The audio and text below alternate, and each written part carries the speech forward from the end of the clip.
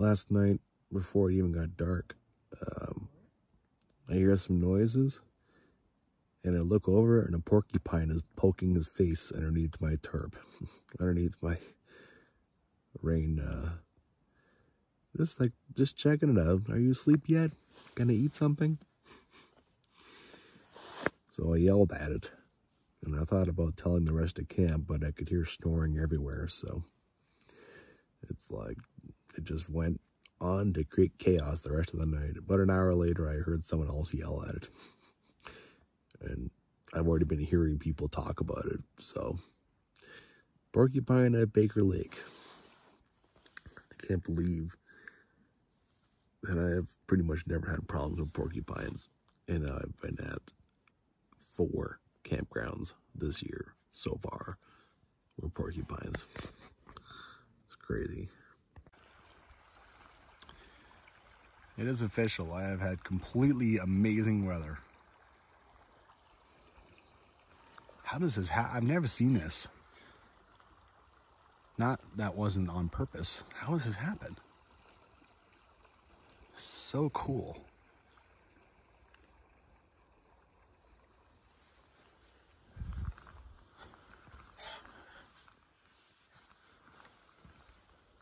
Oh, that is sweet.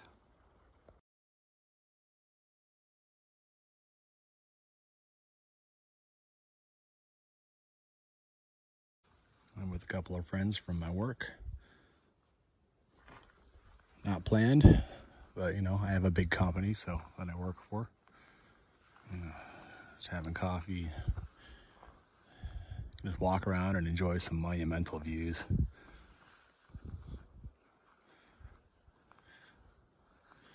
Yeah, it's not bad. Not a bad campground at all.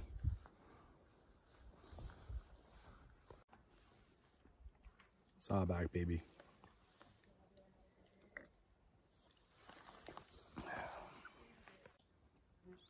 Well, I've rehung my food. Apparently, if you follow this trail down here, there's a waterfall. I'm really not in a hurry to leave. It's 20 to 11. Almost everyone's gone at this point. But, yeah, I'm happy to hang out here. Completely gorgeous day. Gorgeous lake. Still can't get out. Can't get over this part. This is so cool. All right, let's see what's going on down here. Oh man, that porcupine was terrorizing people last night. I mean, it came and visited me, and I wasn't sure what I should do. Should I wake everyone up, tell them there's a porcupine? I mean, people are snoring like crazy already. And eventually I just kind of thought, well, you know, it's, everyone's going to learn. Everyone's going to learn what it's like to have a porcupine around. And really what we need is like a Sharpie. And you write it on the picnic tables, you know, porcupine. Oh, you can already hear this thing.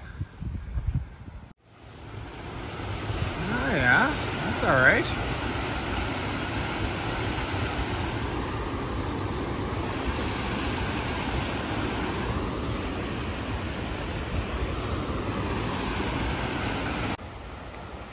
No, I think that was only part 1. I think there's a bigger one coming. Okay. You can see some of it is escaping through here. Not a bad shot out of this. Not bad at all. There's the meadows that I was walking through yesterday. Oh, and there's that same waterfall I was loving. That's all right. All right, just kind of came on down here. Yeah, you can get almost right beside this thing if you really wanted to.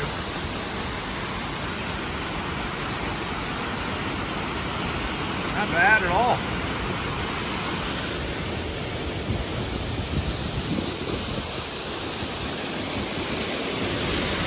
Cool. Yeah, you can follow a trail over here and come down, but to me this is a little dicey, so I'm not gonna go down there.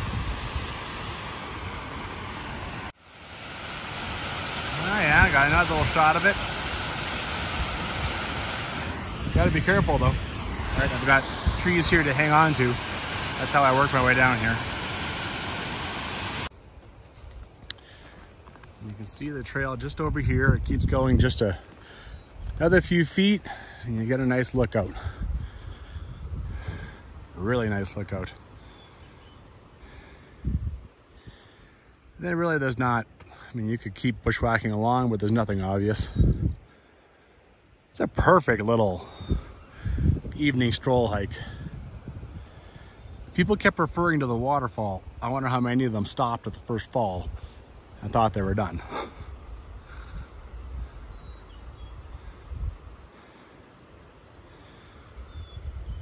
Not bad. Not bad at all. Just a short little jaunt too. You know, 10 minutes to get over here. So it wouldn't be hard. Put on some water shoes and cross and go walk all over these things. And I mean, you can see little trails on them, right? People have done that. But this campground, this area is heavily trafficked. So I'm not going to do that. I want people to actually see them in their beauty for decades to come, right? Next generations. If everyone goes out there and tramps on them, they'll just be rock, no more greenery. And I mean, the fact that some of these trees are growing on here is amazing. So I would go play around up there, but not today. I think that's all. I got lots to see today. There's plenty to see on the way out. So I think it's time to start moving. It's kind of a neat feature. It's just one big, massive pile of snow.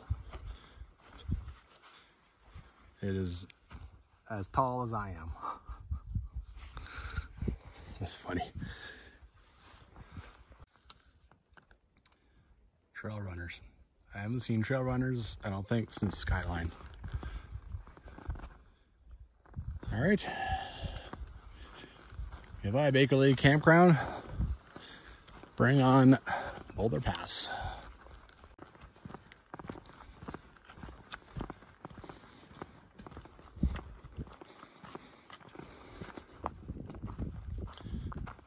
I love designing a hike like this.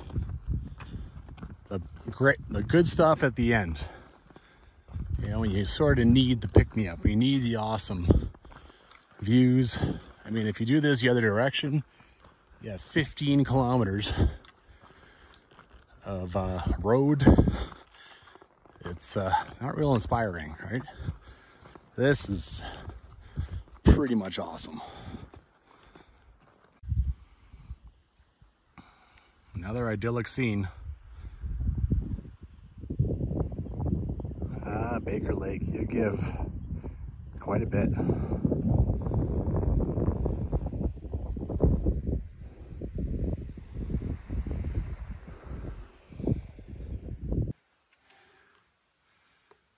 Still a little bit of muck.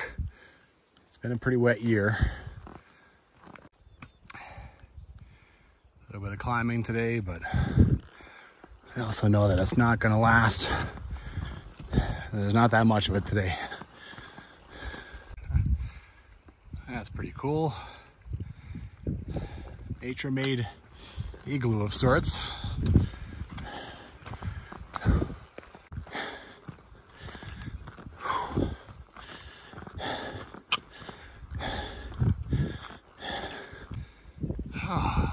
Deception Pass.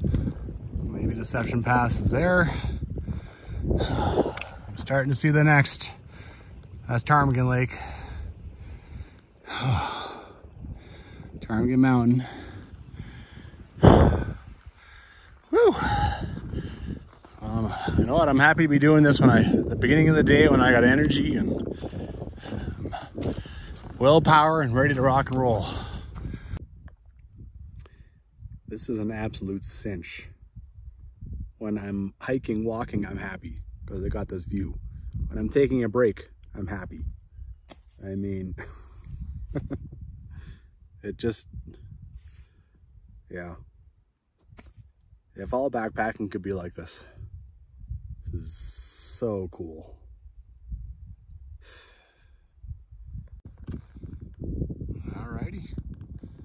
reception pass was the one on the left that I was pointing at earlier. Well, one milestone after the next. Next one is Boulder Pass. They're coming quick. Got two guys up there. Lots of easy day hikes you could do. You can go up this one. You can go up that ridge, which those guys are doing. Oh yeah. You can spend so much time in Skoki Valley, especially if you're a mountaineer. Holy jeez. Scrambles you could do. Oh, wow. Look back. Sheesh. So cool. Not sure how well you can see it on camera, but look at all the little splashes, the little ripples on this lake. And I can't see any ducks. It's either springs or there's fish like crazy. That's all I can think of. Pretty cool.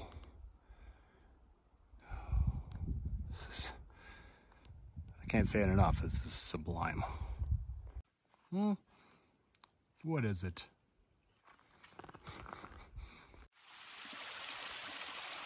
People down there, I think they're getting water out of the lake. I can tell you that this is perfectly amazing water. Just put your water bottle right under there and fill her up. Anyway. These guys aren't getting water, they're fishing. Can't blame them, it must be amazing. Oh, they're catching a fish. Yeah, he's got one.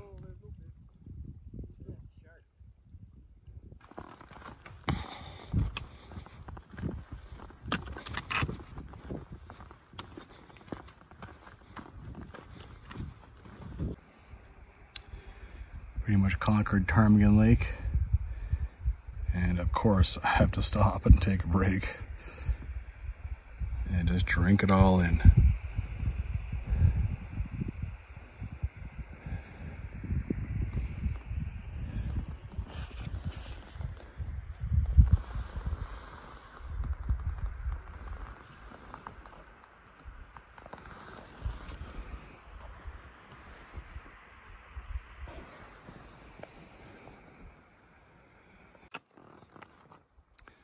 All right, you can actually see like a road up and everything. This is Lake Louise over here. You can even see the chairlift that goes up. First shots of Lake Louise. Can't forget the big wall up here. This is pretty cool.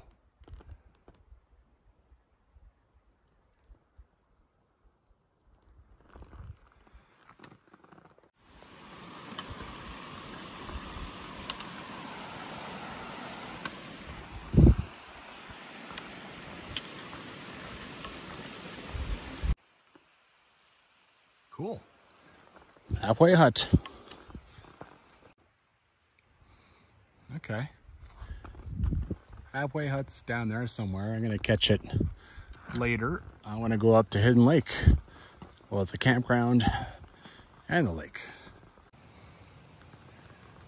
Well, that was like immediate almost.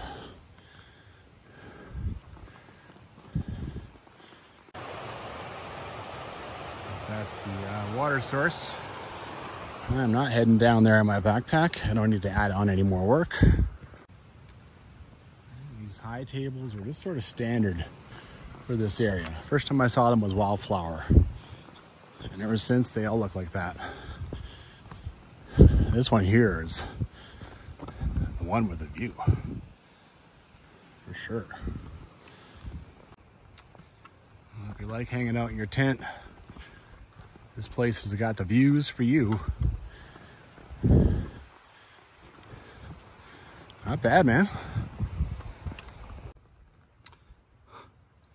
This is actually a pretty cool sign. Creative. Somebody put love into that one. All right, onward to the lake. There's been like 5 of these Now you got a little blurb about trying to restore. Okay. And here we got a little bridge. Been hiking along this thing for a bit, so it's kind of pleasant. Yeah.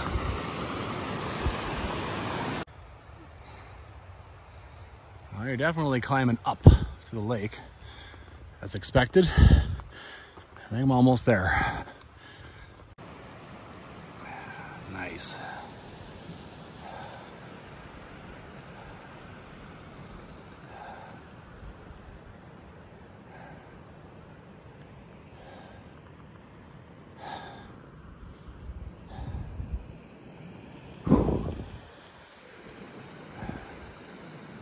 You could definitely do a bunch of playing in here.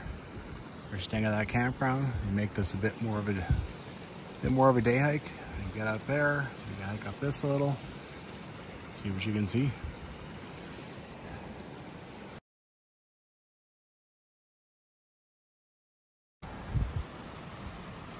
All right. Well, we had a nice break. 1.3 kilometers back to the main trail. Stop at a halfway hut, and then I think it's basically downhill road from that point. Well, this was 2.6 kilometers. I really didn't need. 75 is plenty with a backpack. But, I mean, I had planned Skoki. I planned everything, right? I have everything planned. And part of that plan was to stop here at Hidden Lakes Campground and pretty much just to go and see this lake. So now that I've gone to see it, I can take that one out, you know, like as far as a night, and just walk right up to Baker Lake or maybe even farther, right? So it kind of helps my future stuff. So it's a little bit of extra pain today for some long-term gain. Cool. I have to come back and read that a little more.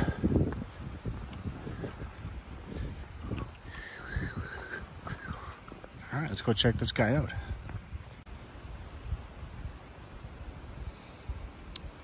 Cool. Check out the inside.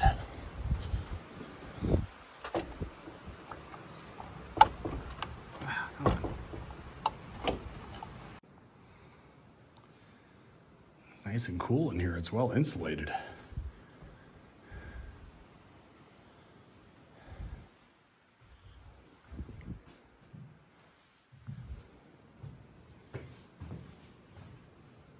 Well preserved.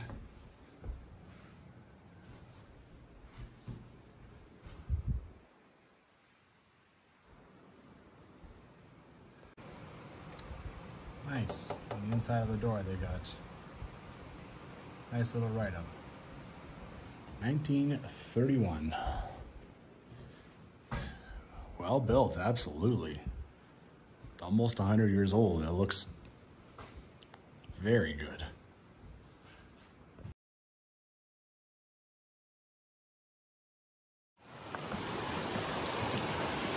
All right.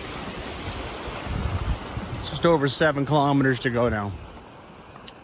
Temple Lodge is one thing that's in between me and the car, but I think that's pretty much it.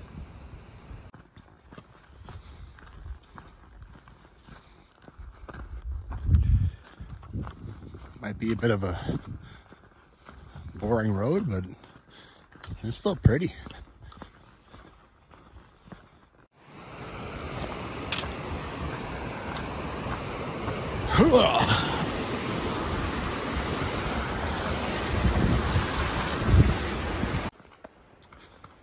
Caution snowmobiles.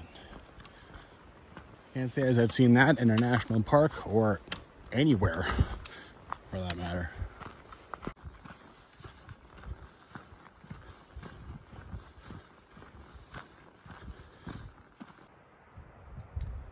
I think that means I'm going to start on the Temple Lodge access road. I think this is Temple Lodge over here. Phew, taking a nice break here though. Look how open it is through these trees. Quite nice. And I'm still not sure what this is. Is this another ski run? It must be. There's Temple Lodge.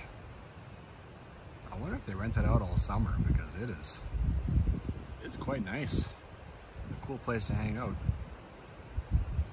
Yeah. Okay. Well, I'm on the access road. This will be kind of interesting in its own right? You got all these propane bottles. I imagine they run, who knows what they run? Snowmaking equipment? Anyway.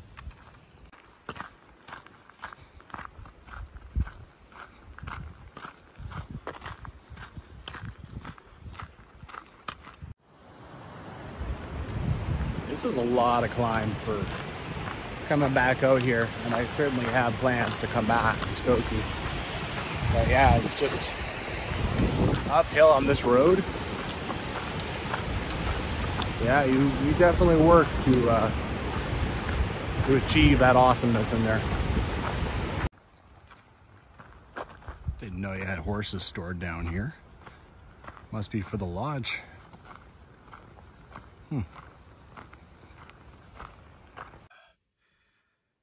Oh man.